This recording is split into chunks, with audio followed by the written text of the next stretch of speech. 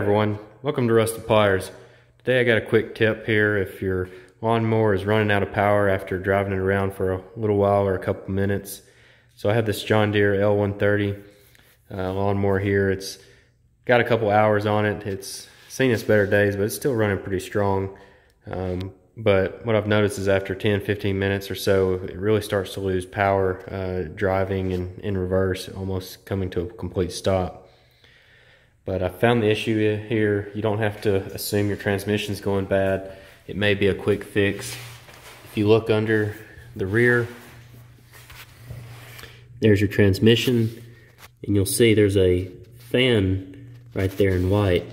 So if you look at mine right there, it is completely broken and doing nothing to help cool this transmission. So there's the drive belt goes all the way to the back, turns that fan blade. See, I have here a replacement.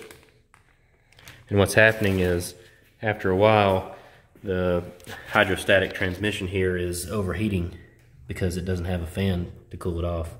So I'm gonna pull this out, clean it, replace that fan blade. Well, I have it out, I might as well change the fluid. But there's plenty of good videos on YouTube on that, and I'll link it at the end of the video on how to pull out this transmission.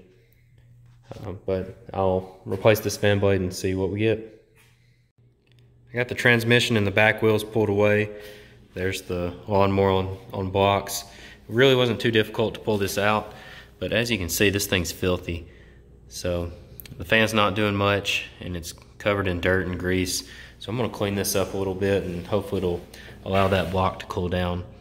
I said, I don't know why this fan broke. Might have got a twig or stick stuck in there and broke all those blades.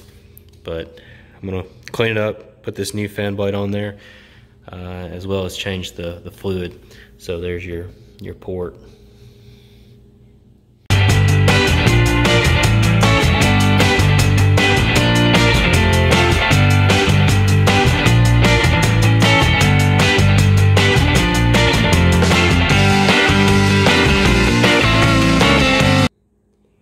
I got the hydrostatic transmission all cleaned up, got the new fans on.